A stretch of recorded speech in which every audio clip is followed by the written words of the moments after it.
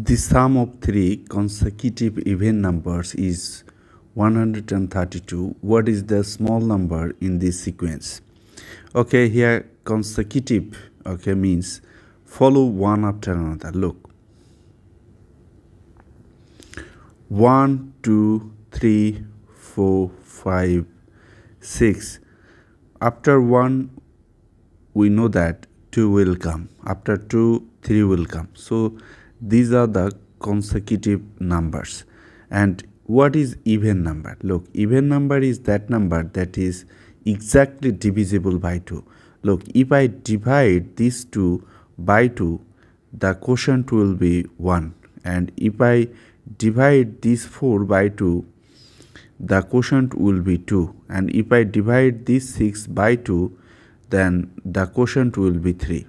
Look, and but if you divide these 3 by 2, you will get remainder 1. And if you divide these 5 by 2, you will get remainder. So look, 2, 4, 6, 2, 4, 6, these are the even numbers. You can say these are the consecutive even numbers. Look, the difference between 2 and 4 is 2 and 6 and 4 is 2. That is, the difference between consecutive even numbers is always 2. So look, here 3 consecutive even numbers. So let us consider the first number is x. The second number will be x plus 2, as the difference between two numbers is 2, x plus 2, and the third number will be x plus 4. The difference between x plus 4 and x plus 2 is always 2.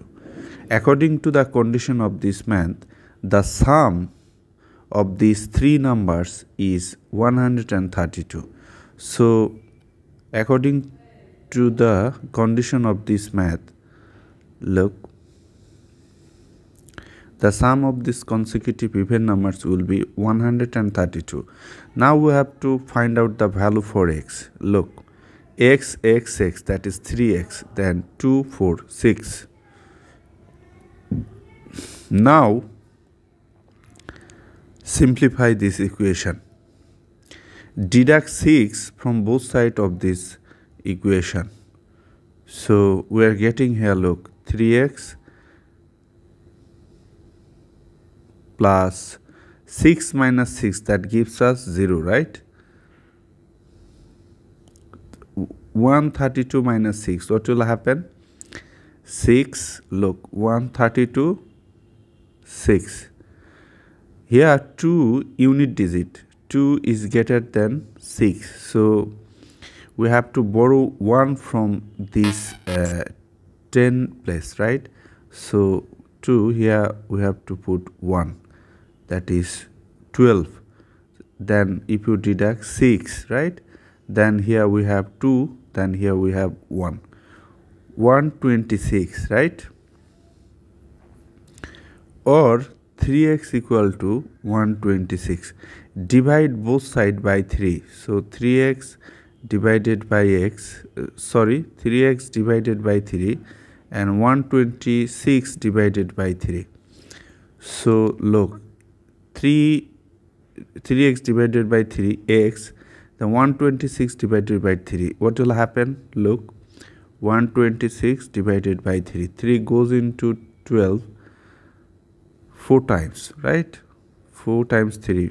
Then 6 will come down. 42, right? So we are getting here 42. The value of x is 42.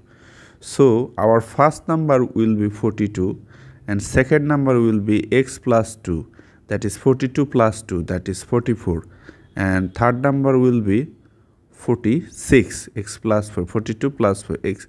So these are the three consecutive number, and 42 is the smallest number.